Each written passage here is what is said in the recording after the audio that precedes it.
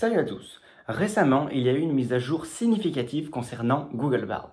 Gemini Pro est désormais pleinement intégré à Bard et les résultats sont véritablement remarquables. Donc, dans cette vidéo, je vais examiner en détail le modèle de langage proposé par Google Bard, donc autrement dit Gemini Pro. Donc restez bien jusqu'à la fin de la vidéo pour découvrir les dernières fonctionnalités et les performances que je vais vous présenter de Gemini Pro. Avant de commencer, n'oubliez pas de vous abonner à la chaîne YouTube Experentaja pour rester informé de toutes les dernières actualités concernant l'intelligence artificielle. Et rejoignez notre newsletter sur l'IA. Vous recevrez un email par mois concernant l'IA. Il sera sous forme de texte et audio. Donc le lien est dans la description et maintenant on commence. Là, nous sommes sur Bard. Donc je lui ai donné une photo de chien. Et donc là, je vais demander combien y a-t-il de chiens sur l'image et que sont-ils en train de faire. Donc là, on lui demande. Donc avant, Bard ne pouvait pas analyser d'images, parce qu'il avait un modèle différent de Gemini. Donc là, il nous dit, il y a 4 chiens sur l'image, ils sont tous en train de jouer avec un jouet dans l'herbe. Donc là, il vient de nous donner la description des chiens. Donc il va nous donner aussi le fait qu'il y ait différents plans. Donc au premier plan, le chien, il nous a aussi donné la race, donc le berger du Shetland. Donc là, il nous donne bien la description des chiens, une description assez complète. Donc le chien au deuxième plan, troisième plan, un arrière-plan. Il nous dit les races de tous. Donc là, collet à poil long, collet écossais. Et après, quand il ne le sait pas, il dit chien type indéterminé. Mais même s'il ne sait pas, il décrit quand même, donc en disant qu'il est marron et blanc. Et voilà. Ensuite, il y a aussi la description de l'action, parce que la question c'est combien y a-t-il de chiens sur l'image, que sont-ils en train de faire? Donc il nous dit il y a 4 chiens donc, qui sont en train de jouer avec un jouet dans l'herbe. Donc il y a le berger du Shetland et qui est assis et qui tient le jouet dans sa gueule. Et après il nous explique tout ça et nous ajoute aussi d'autres détails. Voilà, donc là maintenant on va essayer. Donc je viens de lui donner une image avec une équation, donc 2x moins 3 égale moins 7. Et je lui dis résous-moi cette équation. Donc on va voir si Google Bard avec Gemini Pro peut faire ça. Donc on va voir. C'est une première. Donc je sais qu'avant qu'il y ait Gemini Pro, en tout cas c'était sûr qu'il ne pouvait pas analyser d'images. Donc là par exemple avec Cider, donc cette action que je suis en train de réaliser avec Cider, donc dans la vidéo que je vous avais déjà présentée, il peut le faire. Donc là qu'est-ce qu'il nous dit? Donc là il faut additionner des deux côtés, isoler le terme. Vérification. Donc là en fait ce qui vient de se passer, c'est que il y a Google Bard qui vient de prendre l'équation, donc qui vient de reprendre l'équation, donc la solution de l'équation, et ensuite il nous explique ce qu'il faut faire.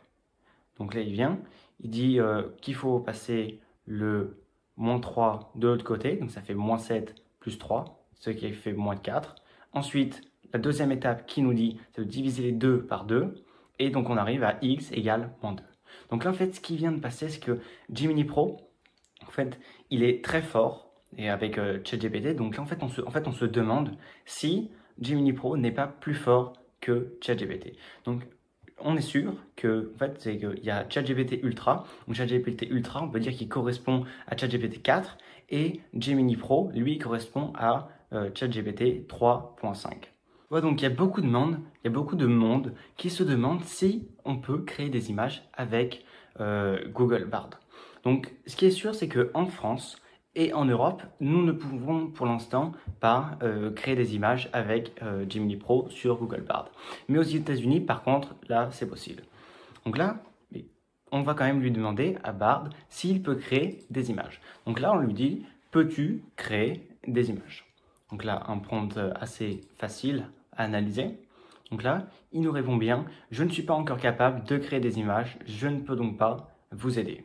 Donc on ne va pas pouvoir tester cette fonctionnalité pour l'instant, tout simplement parce qu'elle n'est pas encore sortie. Avant, avec Google Bard, donc quand je lui demandais des informations sur l'actualité, il me répondait des banalités ou alors des informations qui étaient déjà passées, donc de quelques mois.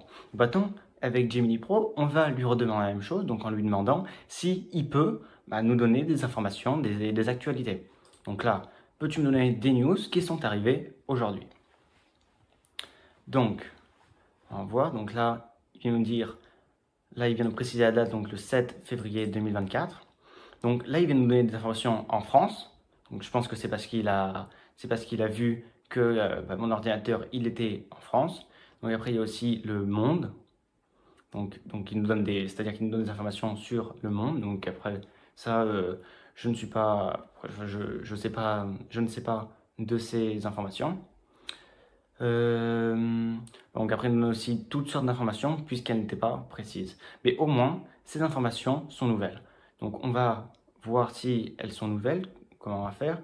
On va mettre François Barrault, refus d'entrée au gouvernement, copier, coller. Hop.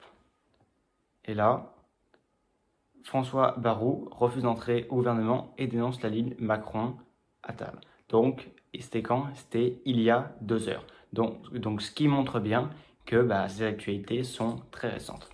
Et il y a une fonctionnalité aussi que je vous montrais, c'est là, il y a le symbole, le logo de Google. Donc là, si vous appuyez dessus, en fait, c'est que ça va regarder ce qu'il a écrit et vérifier s'il y a des liens avec des données qui sont sur Internet. Donc la vérification qui est terminée. Donc là, en fait, quand c'est surligné en vert, si je clique, ça veut dire la recherche Google a trouvé du contenu similaire comme celui-ci. Donc ça veut dire que elle est plus que ce qu'il nous a donné, elle est plus vraie. Donc moi, ce que je vous conseille, c'est si vous demandez par exemple des informations, allez donc chercher, vous demandez des informations et ensuite vous lui dites, vous mettez ce que je viens de faire, donc avec le logo en cliquant dessus pour voir si ce qu'il dit n'est pas n'importe quoi. Donc là, dans ce cas-là, il ne l'a pas fait parce que toutes les informations sont en partie vraies, mais il peut y avoir des fautes. Et en fait, s'il y a des fautes, ce sera là, comme là, surligné, sauf que le que ce soit en vert, ce sera en orange et ça dira que ce contenu ne peut ne pas être confirmé et il peut être faux ou alors quelque chose dans ce genre. Donc voilà, donc ça c'est une touche vraiment qui est très bien. Maintenant, on va voir donc donc on va lui demander si Gemini, il peut faire en fait des recherches. Donc en fait, on va voir s'il peut se balader, des choses comme ça. Donc là, on va lui demander, donc on va voir s'il peut aller sur YouTube ou si les données qu'il a de YouTube et des chaînes qui le concernent, s'il a accès à ces informations. Donc là, je lui ai dit, donc connais-tu la chaîne @Experentaja, donc notre chaîne, et donne-moi sa dernière vidéo. Donc on va voir si il arrive à faire ça. Donc là, j'avais déjà fait ce test avec Bard avant que Gemini Pro arrive. Donc, il avait dit qu'il y avait une chaîne YouTube qui se nommait Experentaja, mais il me donnait des liens qui ne me menaient pas à cette chaîne YouTube. Donc là, il dit qui connaît @Experentaja, donc elle propose des vidéos, d'activités, d'expériences, de découvertes pour les étudiants. Apprendre l'anglais en 20 minutes. D'accord. Donc en fait, là, ce qui s'est passé, c'est que ok, donc en fait, ce qui se passe, c'est que Gemini Pro, il se trompe parfois d'informations. Leur dernière vidéo, donc publiée il y a 26 minutes, le 7 février 2024. Alors, sachant que le 7 février 2024, nous n'avons rien posté. Et elle s'intitule « Apprendre l'anglais en 20 minutes, les 6 meilleurs conseils ». Donc ça, c'était une vidéo qu'on avait faite donc, il y a longtemps. Peut-être que c'était un set d'un mois, mais en tout cas, il ne fonctionne pas très bien. Donc pour faire des recherches, sur YouTube, c'est pas l'idéal.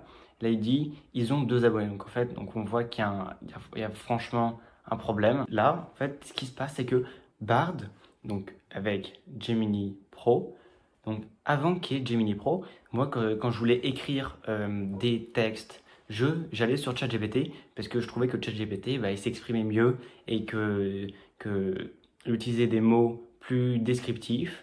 Donc maintenant, avec Gemini Pro, donc avec les mises à jour de Bard, on va voir si ceci a changé. Donc là, je vais demander, je vais mis le prompt, écris-moi un texte fictif d'une personne qui marche dans la forêt et tombe sur une maison. Donc là, on va le lire ensemble. Donc là, donc le soleil déclinait déjà derrière les arbres, donc projetant des ombres menaçantes sur le sentier forestier. Donc après, là, il nous donne des informations avec des adjectifs comme la mousse craquée sous les bottes d'Émilie. Donc là, il vient de donner un nom à une personne. Donc il vient de dire que c'est une fille, qu'elle s'appelle Émilie, alors que je ne lui ai pas donné d'informations. Donc ça, c'est bien pour la créativité. Donc après, là, il décrit le souffle, donc qu'elle fait une grande marche. Et après, soudain, une lueur apparaît, donc, et ça se précipite, donc voilà. Donc une petite maison se dressait. Donc ensuite, comme il utilise aussi des comparaisons, donc avec comme une oasis dans le désert, et il nous décrit des choses comme ça. Il nous décrit aussi la maison, donc elle s'approche, hésitant, donc il nous donne bien des adjectifs qui permettent de donner de la vie à ce texte. Donc là, c'est la porte entrouverte. Avant, je pense que honnêtement, j'aurais utilisé ChatGPT pour écrire un texte dans ce genre-là. Mais maintenant, avec ce que Gemini Pro fait, donc ce texte, moi je ne m'attendais pas à ce qu'il y ait un texte avec autant de détails et de précision, et il est super bien écrit. Donc je pense que maintenant, à l'avenir, donc quand je vais avoir besoin de rédiger un texte pour quoi que ce soit, je pense que je vais passer par Bard avec Gemini Pro. Merci à tous ceux qui sont restés jusqu'à la fin de la vidéo. Donc j'espère qu'elle vous aura plu et qu'elle vous aura permis de comprendre les fonctionnalités et le potentiel de Bard avec Gemini Pro. Donc voilà, dites-moi dans les commentaires si si vous pensez que ChatGPT va être obsolète et que Bard va être, avec les mises à jour, avec celle-là et avec les prochaines qui vont suivre, que Bard va exploser et que son potentiel va accroître fortement. Donc dites-moi dans les commentaires, ça m'intéresse. N'oubliez pas de liker la vidéo, de la partager et de vous abonner. Et on se retrouve dans la prochaine vidéo. Salut!